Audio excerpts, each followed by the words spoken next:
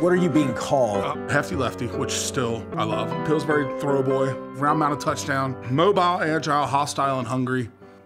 You name it. The Hefty Lefty goes down as an iconic football player for a multitude of reasons. The most obvious being the fact that he was a 300-pound quarterback in the NFL and 270-pound quarterback in college. But after his NFL career, Pillsbury Throwboy wasn't done just yet. To wrap up his playing days, he was a 400-plus pound quarterback for the Northern Kentucky River Monsters of the Continental Indoor Football League. Just 4 years following his stint playing arena football, he passed away due to an infection that was caused by heart and kidney problems. If you can only imagine the obstacles that presented themselves for Jared to be an NFL quarterback with his physical stature. He overcame those obstacles on top of being undrafted in the NFL to then back up Eli Manning in the 2007 Super Bowl and got himself a ring. A belated rest in peace to the one and only Hefty Lefty.